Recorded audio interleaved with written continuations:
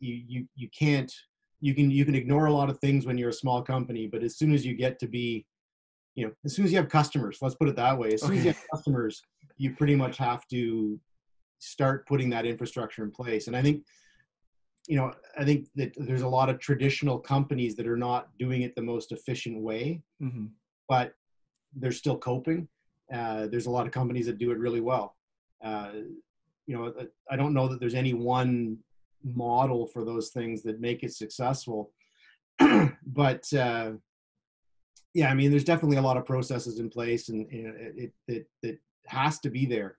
But I mean, we run into that every day at my current job, is that you're trying to go fast, and you get frustrated because somebody in quality or somebody in regulatory has said, well, you're not allowed to do that.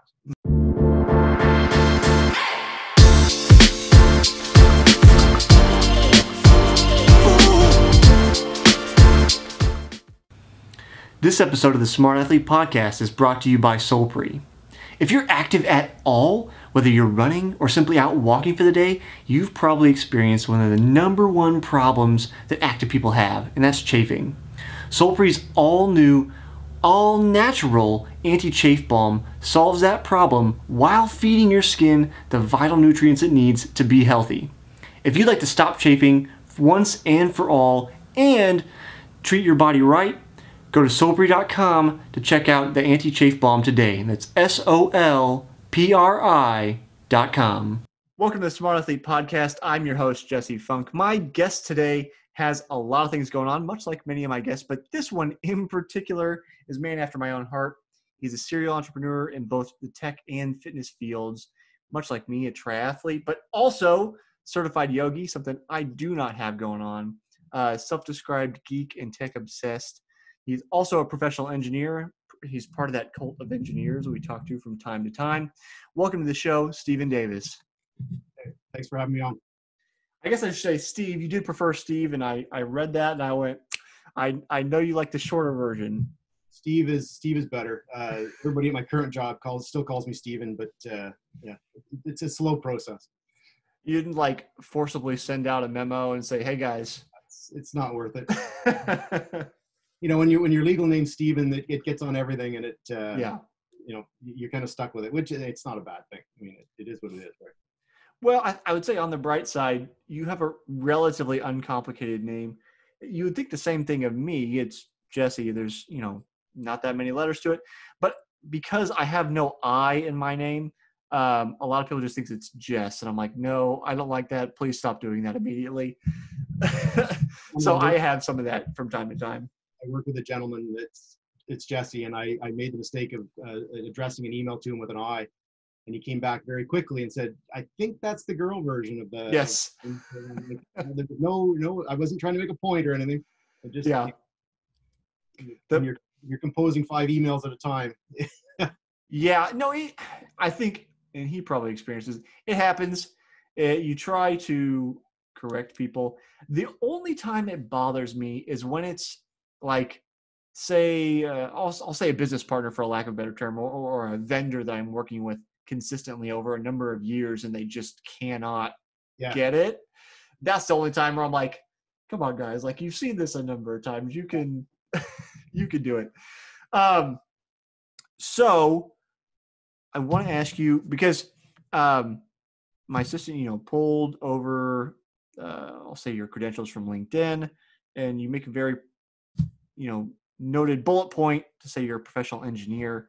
And I kind of know, or get the sense that engineering is kind of like a cult. Once you're in for life. It's engineers, and then there's everybody else. Is there any truth to that?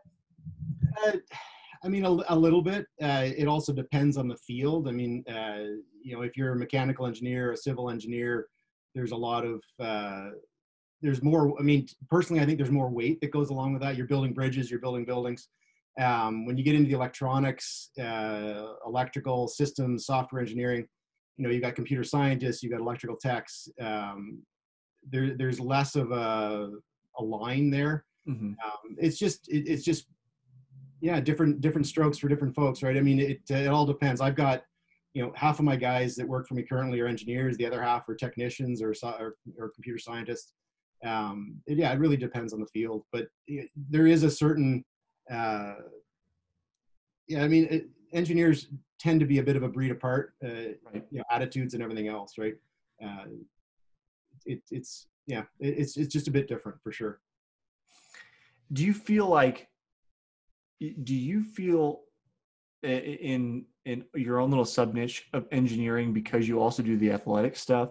And that's kind of part of my interest with the podcast in general is, finding this intersection of people that don't quite fit into either the solely kind of jock, quote unquote, mold, or the, geeky mold, but, hit that intersection. Do you find that, or do you feel pretty at home? I'm comfortable. I mean, it definitely, it stands out. Like I find it that when I'm interacting with other athletes, if you will, if I can be as bold as to call myself an athlete, they're less concerned about what you do for a living. It's like, oh, you're an engineer, you're this, you're that, who cares, right?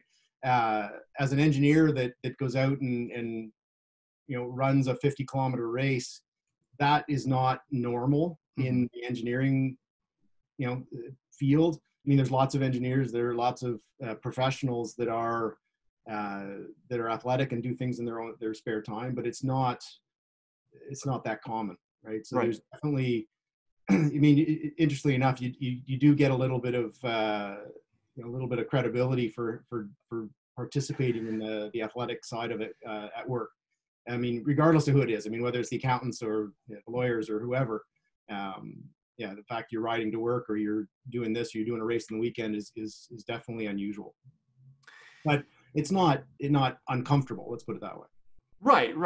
It's one of those things where, like I said, it's kind of the inspiration for the show, but also just my, I don't know, inquisitive nature about humanity and how we separate ourselves, and, both how we view ourselves and how others view us, and these kind of like in groups and their overlaps. And it's fascinating to me, just because I think from a personal standpoint, I'm sure I do, because I'm human and fallible, but I don't try to treat anybody different than anybody else. You know what I mean? Like, I'm not going to, like, I'm going to speak to you the same way I speak to a doctor, the same way I speak to a janitor or a teenager. Like, we're people, you have value as a person.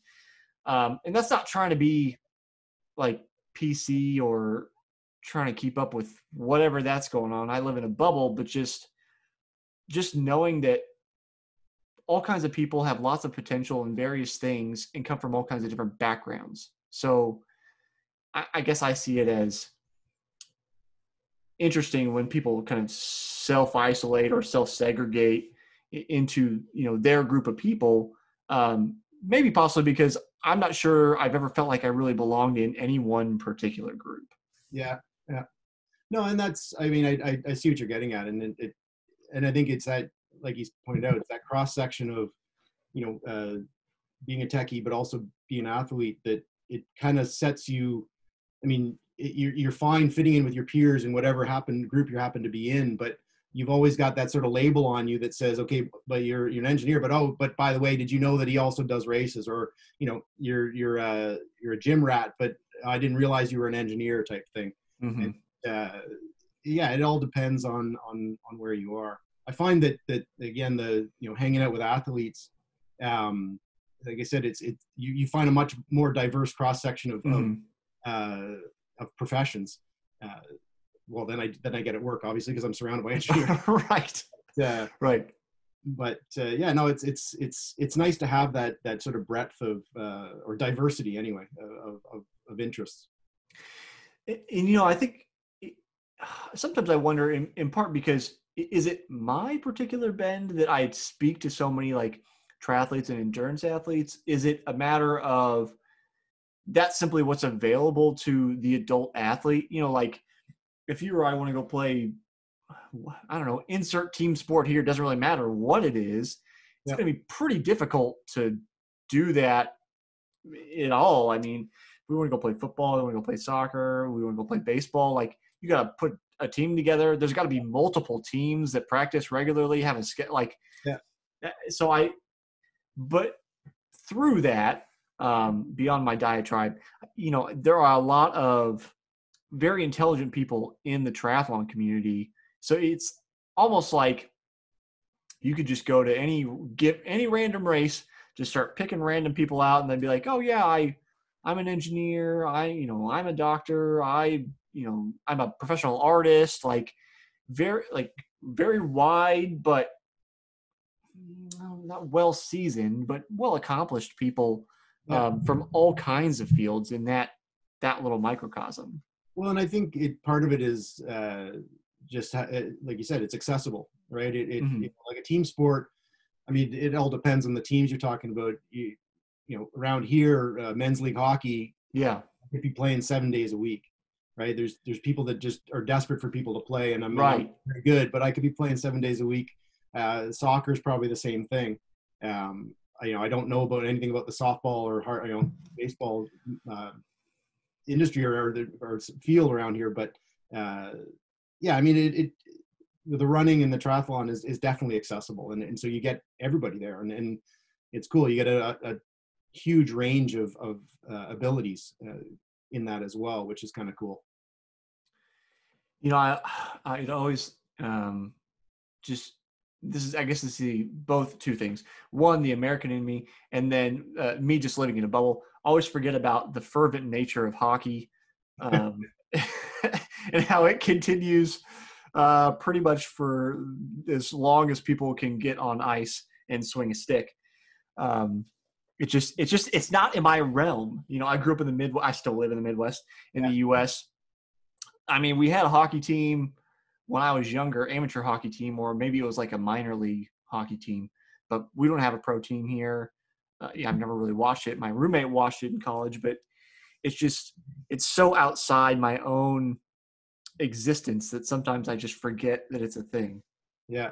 Well, and we're kind of not to pigeonhole everybody, but we're kind of in the opposite. There's so much opportunity to play that people tend to play beyond where they should be playing, right? So we have ads on TV about, what do they say? They get fit to play hockey, don't play hockey to get fit, because you get people dropping dead on the ice all the time. So you get 55-year-olds or 60-year-olds, and they're out there, and they're not as fit as they should be, and they literally drop dead on the ice. And but everybody's doing it. It's still there's so much opportunity that you just keep playing and playing. So then, do you not play because of the injury aspect, or? I stopped playing hockey, I don't know, 3 years ago. Not because of injuries, just accessibility, right? So I was playing in one league where we played at 5:00 on Thursdays, which is fine unless you're at work till 5, right? So that means you have to be in a job where you can leave work at 4. You got to drive downtown. You got to get changed. And other people play at 11 o'clock at night or 12 o'clock at night, which is fine when you're 28. Right.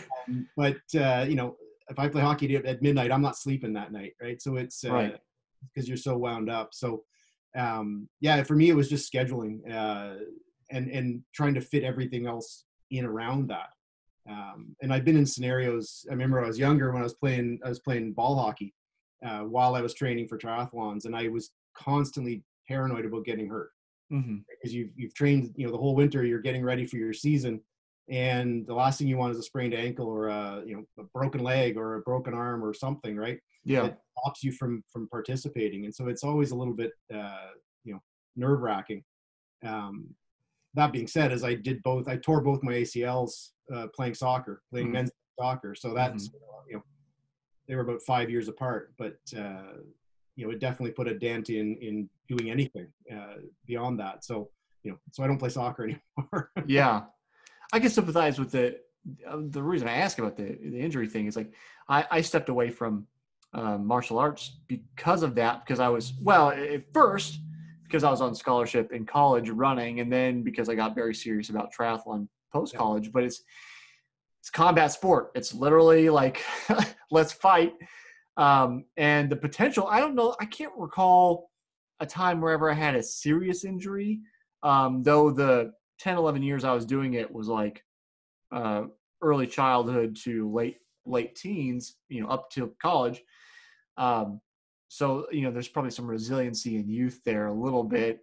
But, it's just that potential for injury. And it's a little disappointing, to have to leave behind something that you're so interested in because there's something else that, subsumes that or assumes that position of number one. But I guess that's life, just prioritizing and figuring out what's the thing you got to do right now, that you can't come back to. I find for myself anyway that sort of the transition into a different sport is important. Like I find that, I've been running my whole life, but, I did triathlons hardcore for 10 years and then I stopped for 20 years to raise my kids. And, I did martial arts for 3 or 4 years in the middle there. And then, I also just did straight weights for a while and then, got back into running, got back into triathlons.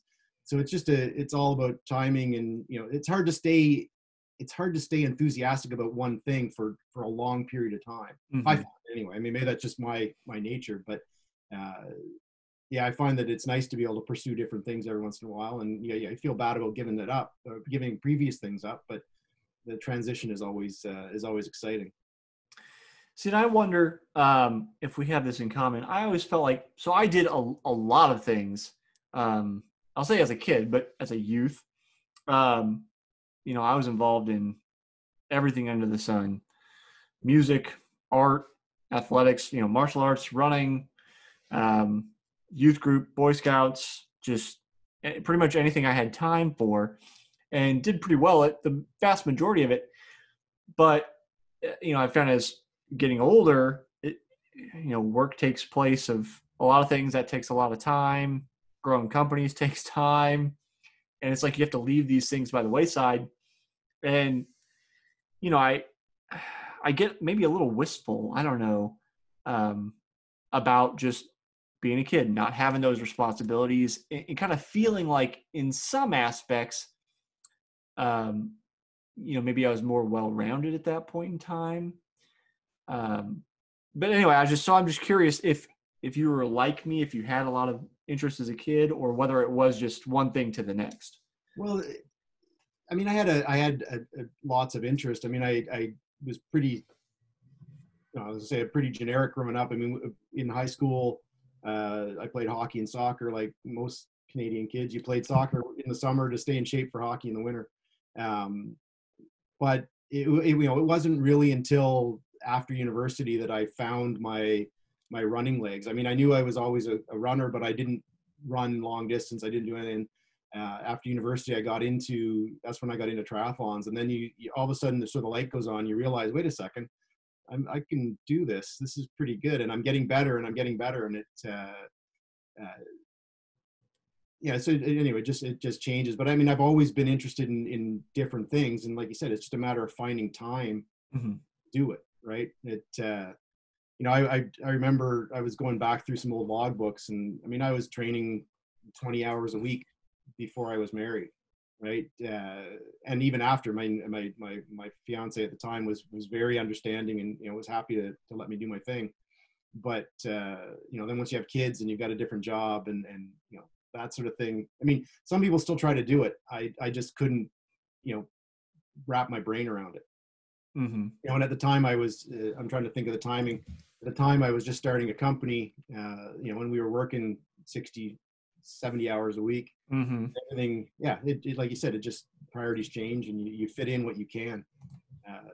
But yeah, trying different things, like I did CrossFit for a couple of years ago, and realized it was turning me into someone that couldn't run. So not to pigeonhole all the CrossFit guys, but you start to bulk up too much. You go out for a run, you realize what's going on. Like my balance is off, my cadence is off, everything just changes.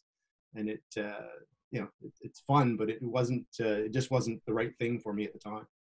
Well, in some ways, like strength and like high levels of cardio, high level running are diametrically opposed. I mean, you can obviously and should in some aspects strength train as a runner, but bulk is going to weigh you down. Like I'm a big proponent of lighter is not always better in running.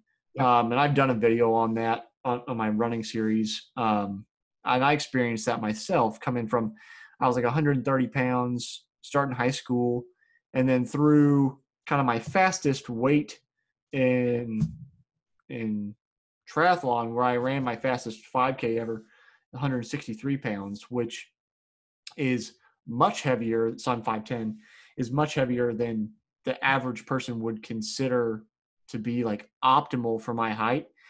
Like optimal is supposed to be like low 150s, high 140s. And it just, I was racing at 155 in college, and I mean, doing well. I could have been leaner in college, so maybe I could have been there, but it's just, I think it belies the part about functional fitness. Like people always think there's these, these studies that people rely on that say, oh, if you're, for every pound you lose, you're 2 seconds per mile faster. It's like, okay, but the study is flawed in that they're like taking a person and giving them weight to hold, like adding a weight vest to them or something like that. It's like, well, it's completely non-functional fitness. It's not a fair comparison.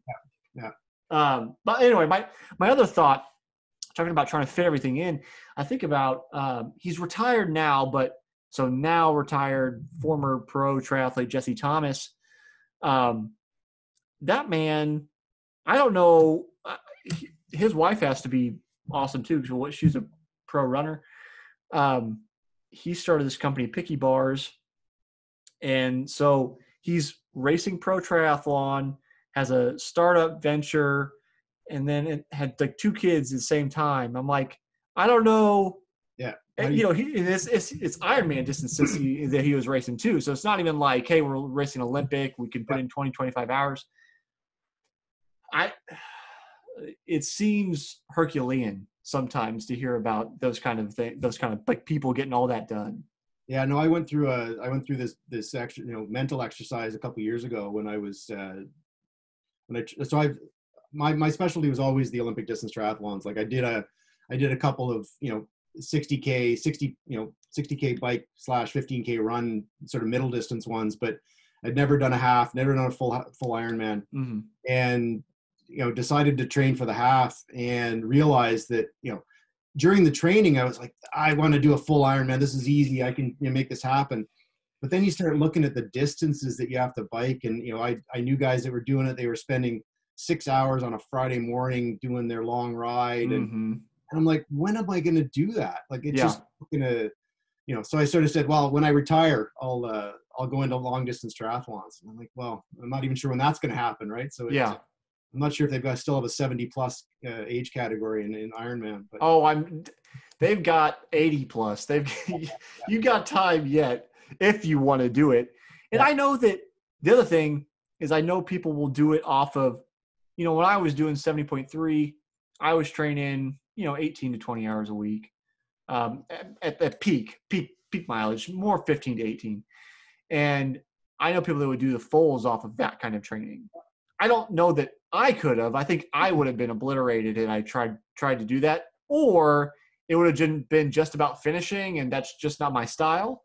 But I know it can be done off of less training. And I realized as I was doing the half that it's all about what you're used to, right? So I'd been doing these Spartan races, right? The long, 5 hours of trekking in the mountains, and you do a couple 5-hour races, and you realize that you can do anything, right? You can put your body through anything. So I look at a half Ironman, I'm like, yeah, okay, I can do that. But to your point, I don't want to just finish. I don't want to be limping across the line at the end. I want to at least feel like I've pushed myself a little bit. And so, there's definitely levels of performance that you're prepared to deal with. And I'm sure you could go and knock off a full Ironman today, right? If you wanted to, but it's not going to be pretty. And no, it's going to be lots of walking, walk running at the end. Oh yeah. Yeah. And so, no, I mean, it's all what you've got time to deal with, right? Yeah.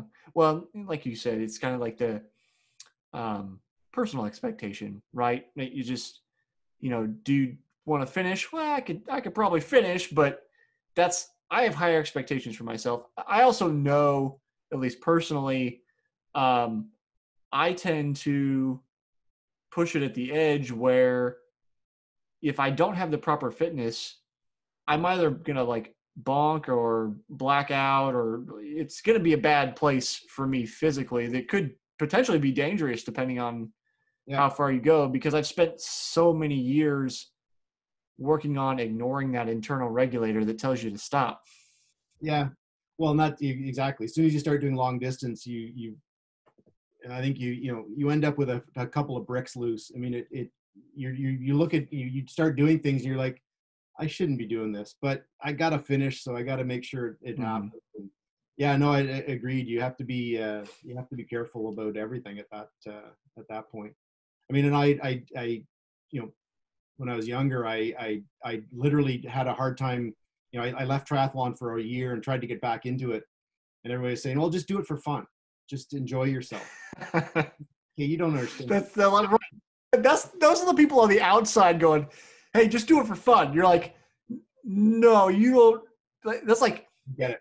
I always say this. I mentioned my niece, who's of a similar age to me. She's only a few years younger because my brother is much older than me, and she often asks me, well intentioned, "Hey, are you doing a triathlon this year?" And I'm like, I don't think you understand what it is. This thing that I do, it's all encompassing. I use her as an example because it's just part of my life, but it's that like well-intentioned attitude that just doesn't quite understand what the culture is. Yeah, like a couple summers ago, I think I did 20 races. Yeah. Of course, I mean there was a couple of winter ones in there as well, but yeah, running and Spartan and triathlon, like you're trying to figure out where to put all those stupid medals that you get. They just, I don't know where, I think I put them in a box when we moved to this house. I think I put them in a box. And then, well, and this last year, all the races were canceled. Previous year, I did a few. And I think it's July of 19 is the last time I've done a race, because everything got canceled this last year that I was signed up for. And so I've now had to worry about sticking medals anywhere recently. Yeah, no, that's true. I'm pretty much the same, but yeah, no, it just the not everybody gets that, or these Spartan races, they would run 3 races on a weekend. Mm-hmm. So you'd go in and you'd race Friday, you get up, race Saturday again, and get up and race Sunday. And yeah, people are like, well, how did you enjoy the race? I go, well, there was 3, but still fun. Yeah. It's definitely until you've done it, it's hard to get other people to understand, for sure. Yeah. Yeah. So I have to ask you a bit about being a self-described serial entrepreneur, and I guess the tech and fitness, aspect makes sense given your personality and interests. So tell me a little bit about, I guess, the journey. How do you end up being dumb like me and going down an entrepreneurial road, and as you mentioned earlier, working 60, 70-hour weeks as you're starting things up? I mean, I don't know that there's ever a conscious decision. I mean, part of it, I think, for me anyway, is that my dad started a company when I was in grade 7. So I don't know how old that is, 12, 13.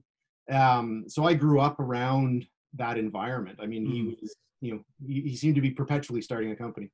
It was always the same one. I mean, he's running the same company now. My brother runs it. My dad's retired, but so I was always around that entrepreneurship and always around that sort of self-employment thing. And yeah, it just kind of, to be honest, the first one just kind of fell in my lap. I was consulting. I ended up with too much work. I brought a partner in. We ended up with too much work. There was 6 of us after a while, and we were doing a good business.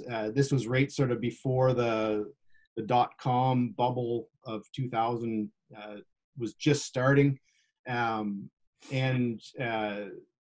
after that, we both ended up going our own way after about 5 years of running our own company. He jumped onto a .com. I jumped onto a .com. And but the desire never goes away, right? So after that flamed out, like most of the 90% of the tech did, um, I was probably in a series of startups. Some of them were mine, and some of them were other companies that I just, friends were starting them, or colleagues, and I jumped in to help out. But the urge just never goes away, right? You always are looking. If you've got that mindset, you're always saying, well, not so much I can do it better, but there's an opportunity here for me to build something. And I've always considered myself a builder, whether it's my own company or somebody else's. And I've been hired more than once to come in and build a team and build the product. So I found a lot of the conversations I was having with people were, we want to build something, we want it to be this big, and we want it to be blue. How much is it going to cost, and how do we do that? And okay, I'll build that for you. And so I would end up partnered up with a lot of non-technical people, Mm-hmm. and just building that thing for them, which invariably leads you down the path of I can do this better than they can. But yeah, it's been sort of whether I'm doing my own thing or whether I'm doing working inside another company, I have, more often than not, been building something from scratch. So I mean, even this latest job with Canopy, Mm-hmm. I was brought in as sort of the fourth person into the team to basically build the software side of we're doing consumer electronics. You need software, you need apps, you need websites, you need everything. I was brought in to build that team from scratch, and so and that's where we are now. I mean, I've taken over the whole team, so I have mechanical engineers, electrical engineers, software guys working for me. But it's basically a team that myself and a couple other guys built, and so it's like a startup inside a bigger company, which is the best place to be because there's money. Right, you got all the funding. Yeah, you're a lot less worried about trying to find that your next paycheck, or your next forget about your own paycheck. Find the paycheck for the people that are working for you. Right.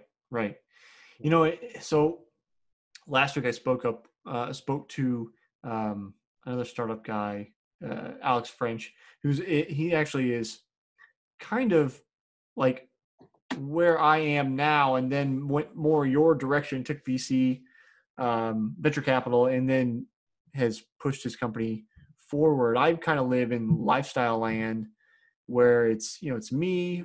You obviously spoke with my assistant Ira, who does a lot of things for me, and then I have another lady I work with who does my video editing.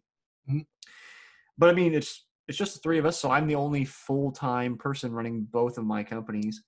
And so anytime I'm speaking to people like you or Alex, who are in this place of, well, I'll call it more corporate environment, in that you have the ability to build a team and get people and roll faster. It's fascinating to me because I have no idea what that's like. I've never worked in a corporate environment, and I wonder, am I missing out on something? Should I be doing something else? And so I guess through the various kinds of setups and teams you've seen over the years, like, is there a preferential way you like working? That's a good point. A good question. In general, I prefer smaller teams. I prefer the company I'm at now. I think we've got 3,000 people, 3,000 employees. We've got 10 different locations. I mean, the headquarters is here. There's probably 1,000 people in Ottawa that are working for the Mm-hmm. company. You could ask anybody that knows me. I don't do big corporate well. I mean, honestly, I'm too outspoken. I don't have a filter, Mm-hmm. and that doesn't go over well all the time. But it's definitely nicer from a support and financing perspective. You're not scrambling. You're not worried. You're not trying to explain to the guys why you can't make payroll. But I'm definitely more comfortable in that small scale startup type environment.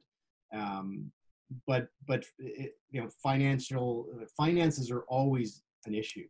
Right. And so what I found is that companies go through this, assuming it's a funded company, you get all your money in and everybody's excited, and you build your product and you get to a point where you have to start selling it, and then it becomes real. And all of a sudden you're running out of money and you got to sell stuff, and then everybody gets cranky and it's not so much fun anymore. Right? And you got to do real stuff. Yeah. And not everybody can cope with that change, that sort of transition from, building to selling. And I'm not saying I don't know how to do it better than anybody else, but there's an appeal to both sides. But being in charge of a team and having a very tight-knit team that's all going in the same direction, that's where I like to be, right? And whether it's I've got 35 guys now, that's probably one of the biggest groups I've run. A 10-person team is just as much fun, especially if they're all going in the same direction, working on exciting things. And then at the end of the day, the 70 hours a week doesn't matter anymore. You don't even notice it. But yeah, it's definitely that sort of fast moving, exciting environment that appeals to me. It's that upfront investigation, that the unknowns is, how do we solve this problem? Okay, you're going along, now you got a roadblock. How do we get by that? Okay, well, we fix that. What's the next thing? And that's, I'm a builder, if you will. Right. I mean, that's the engineer at heart, right? Or it's like, you want to build things. Yeah, exactly. And it's frustrating. I don't know if I assume it's the same for most engineers, right? I can manage. I mean, I've done software pretty much my whole career. I've dabbled in hardware, like electronics. I couldn't lay out a board to save my life. But then I get into mechanical engineering and 3D design and stuff like that. And it's frustrating that I don't know how to do it. Like, I want to be able to do everything myself, but you can't. You have to rely on people and I mean, to be honest, I don't do anything anymore. I just tell people what to do. I don't actually get to build anything. My last job, my lead developer locked me out of our code repository because I kept going in on the weekends and changing things, and he got frustrated because I said, look, I'm the CTO, I'm allowed to do whatever I want. He goes, yeah, but stop writing, stop fixing stuff that's already working, because you're just breaking it. Right. Anyway. Well, thinking about, again, it's just a personal curiosity. Thinking about like a very large company versus small, nimble team. And, you're talking about being outspoken, which maybe that's why I've eschewed corporate life. I don't like being told what to do. Although the caveat there is I don't like being told what to do by people I don't respect. So that's the thing, right? But I think about, if I'm trying to organize 3,000 people, like, you've got to have systems and procedures in place, and like everything has to be dictated. Otherwise, you're not going to get this mass moving in the same direction, right? So I wonder how much of maybe both of our distaste for that setup is simply a necessity of having a company that size. I mean, you're right. I mean, it has to be, there has to be all that infrastructure in place for it to work. Right. Like, you can't, you can ignore a lot of things when you're a small company, but as soon as you get to be, as soon as you have customers, let's put it that way, as soon as you have customers, you pretty much have to start putting that infrastructure in place. And I think that there's a lot of traditional companies that are not doing it the most efficient way, but they're still coping. There's a lot of companies that do it really well. I don't know that there's any one model for those things that make it successful. But yeah, I mean, there's definitely a lot of processes in place, and it has to be there.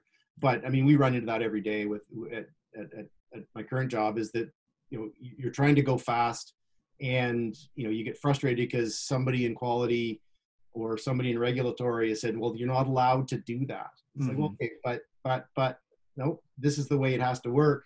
We've already gone through this, this is the way it has to work. Yeah. So, yeah, I mean, I understand the necessity of it, Doesn't mean I like it. I understand the necessity of it. So is that, before we got going, we were talking about, we're talking a little bit about public speaking and just having what the podcast is. And you were talking about kind of the best speeches you've given you didn't really prepare for. And I will actually counter your own argument by saying you just didn't write down what you're going to say. You were prepared to give them by your experience and time, but you didn't necessarily say, this is exactly what I'm going to say in such and such order. Is it that kind of, I don't want to say, almost looking for serendipity in a way where like things just come together in the moment? Is it, that idea that you enjoy about the small, nimble teams of just being able to, kind of freestyle, so to speak, to get things done versus having to go through all the bureaucracy? Well, yeah, I mean, that part of it is the ability to get things done. Part of it is just the ability to be in the conversation, right? So in a small company, I remember I interviewed at one company, and at one point the CEO, I mean, the company was 50 people. The CEO comes into the interview, or it might've been after I got hired, but he said, why do you want to work here?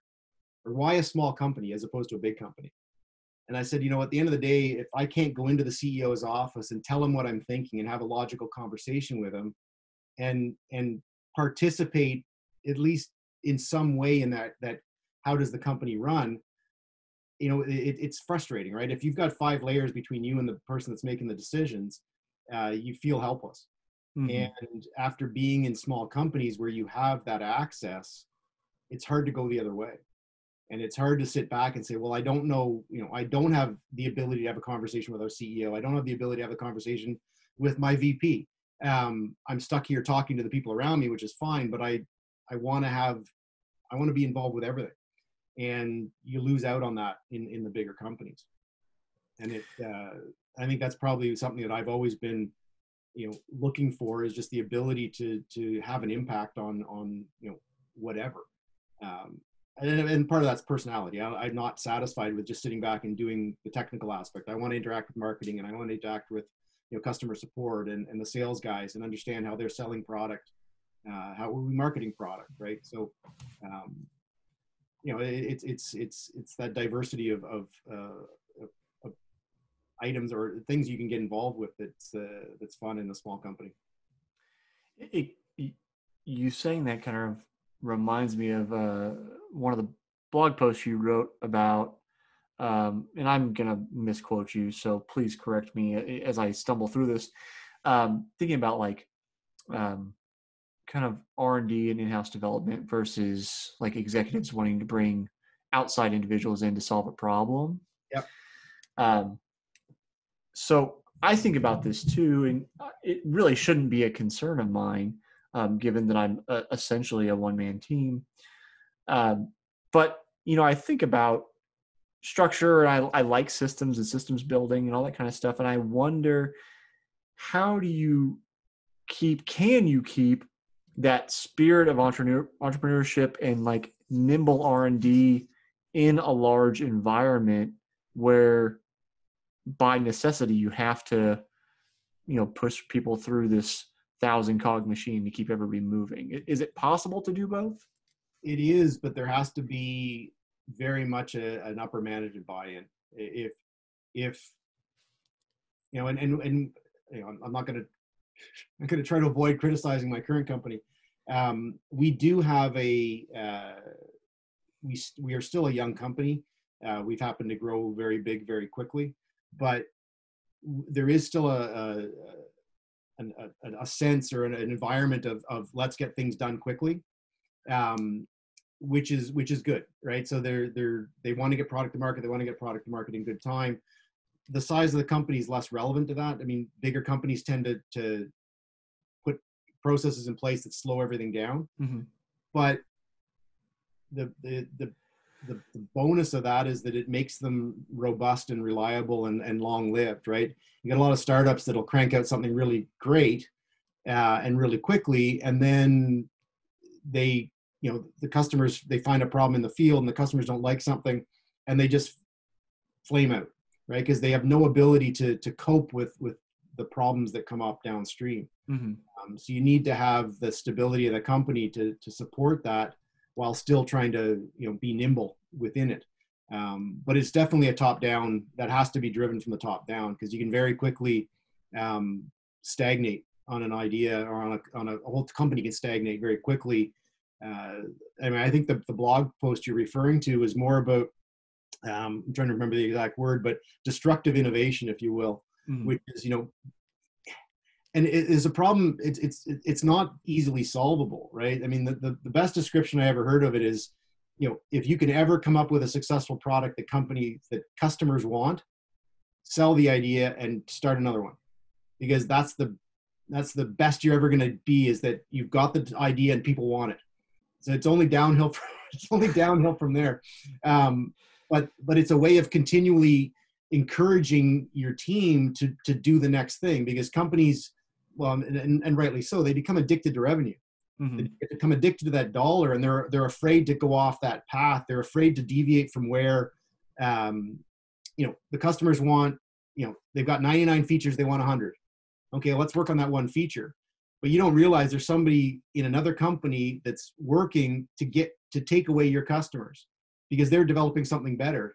You should be developing that something better and be prepared to give it to your own customers. But that's a very, very rare thing in industry, is to want to cannibalize your own product. Mm-hmm. Right? You want to make sure your customers give you that renewal or that next dollar that they've got. So, which is why you tend to see innovation coming from outside the big companies, because they just can't get away from that addiction to their existing customer base. And so it's a hard thing, and that's why you see a cycle. And even though you say, well, Twitter's never going to disappear, or Facebook's never going to disappear, but I mean, people remember MySpace, and it was the big. I mean, it was never going to disappear, and then it did. You're seeing right now. I mean, Twitter is a perfect example of this, and I mean, it's incredibly politically charged, but Mm-hmm. you're seeing people bail from Twitter now because they tried to get too involved with what's on their platform. Mm-hmm. I mean, they were being asked to. I mean, everybody was saying you got to get rid of the Nazism, you got to get rid of the anti-Semitism. It's the right thing to do. They might have locked it down a little bit too hard, and now you get all these people fleeing to Parler, yeah, and Gab and all these other platforms, Rumble, because they feel like they're getting locked down. And does that mean it's the end of Twitter? I don't know, right? But you can see how it doesn't take a lot for that new person to come in, and now everybody just goes there, mm-hmm. right? Especially when there's no real baggage. I mean, if you've got, if I bought I'm not going to go and buy a new laptop. I mean, I use a Mac. I may or may not switch back to Windows, but that's a big deal to switch that. But to move from one social media platform to the next is not that big a deal. Yeah. So there's always going to be somebody else that comes and eats your lunch. And a little bit better at that, the easier to do that within a big company. Yeah, as I think about it, it's like it's tough to say, well, it's like my product's already working, it's already selling, people already like it. Yeah. Why would I make it different? Because I think it's the difference between if you're, competing with the already established player, you've got nothing to lose. You don't have anything established yet. So if you try something that doesn't work, well, you're no worse off than you were before. You had nothing, you still have nothing. Yeah. Versus I have something, if I change it, I could screw it up and there could be backlash. It reminds me of Kraft mac and cheese. So I'm glad you said something about eating people's lunch. I don't know if you know about this, but I read about this story where, Kraft mac and cheese is just cheap box mac and cheese that, everybody under the sun, at least that I know, has had. Powdered cheese is like its own flavor. It's not really like cheese. It turns everything orange. And Kraft innovated on their product, made the product, I don't know if it was plant-based or natural, but something along those lines. They improved the ingredients, They changed how they were making it, and they didn't tell a soul until they'd been selling it for several months. Okay. And then they're like, oh, surprise, what you've been eating is actually our new product, and it tastes exactly the same. So that they avoided that initial backlash of, oh no, you're changing my favorite thing. Yep. And they snuck it in there. I thought that was very clever of them to both innovate and then get around that backlash, even though, you can, I experienced this even on a microcosm. Like I brought a product out and ended up being, I'll say, defective for a lack of a better term. I recalled everything. I reworked the formula, brought it back out. And then people are like, oh, this part's different. And I'm like, no, that part is literally unchanged. Like there's zero difference, but there's this perception of, I know it's different. So like, you're like hypersensitive about, oh, there's got to be something. So anyway, I thought it was really clever on Kraft's part to do it that way. Oh, for sure. Well, and I'm sure a lot of people have taken runs at Kraft Dinner successfully, which is a testament to their marketing and their longevity. But for sure. You don't always want to tell everybody, don't always announce what you're changing right off the bat. Right. Just let it come out. And then I guess that's a nice part of that strategy too, is like they could have brought it out. And then if they had a lot of people initially saying something's different, something's not right, I don't like it, then they know it's honest feedback because they didn't tell anybody that it's different. It's an actual perceived change. Yeah. So I keep that one in my back pocket, thinking about the future. And I'm like, if I change something, just don't tell anybody, and just see what happens. Yeah.